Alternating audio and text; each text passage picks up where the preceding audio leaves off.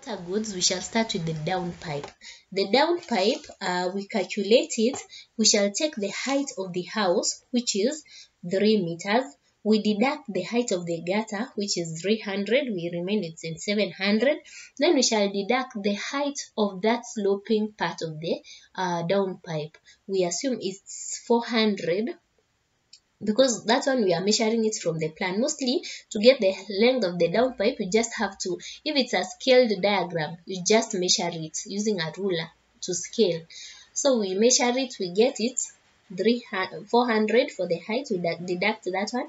Then we add the height of the slab, which is 200 because it's going past the slab, and 100 below the slab. So then we add that that's one neck, which is sloping.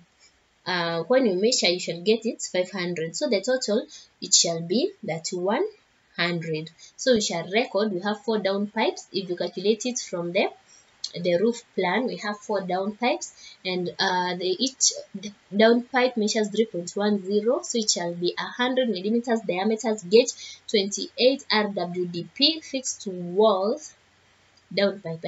With approved brackets, it approximates 1 meter center to center, and prepare 3 coats of gloss paint on large 100 millimeters diameter externally.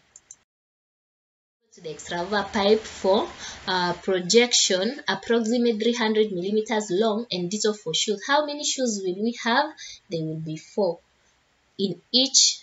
One shoe for the 4 down pipes, so 4 times 1.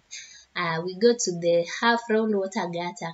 The gutter shall be the perimeter of the fascia board. The perimeter of the fascia board is 53.20. The extra over gutter for stopped end. How many holes shall the gutter have for the down pipes? We have 4 down pipes, so 4 holes. So that is the end of our takeoff for the hipped roof. I hope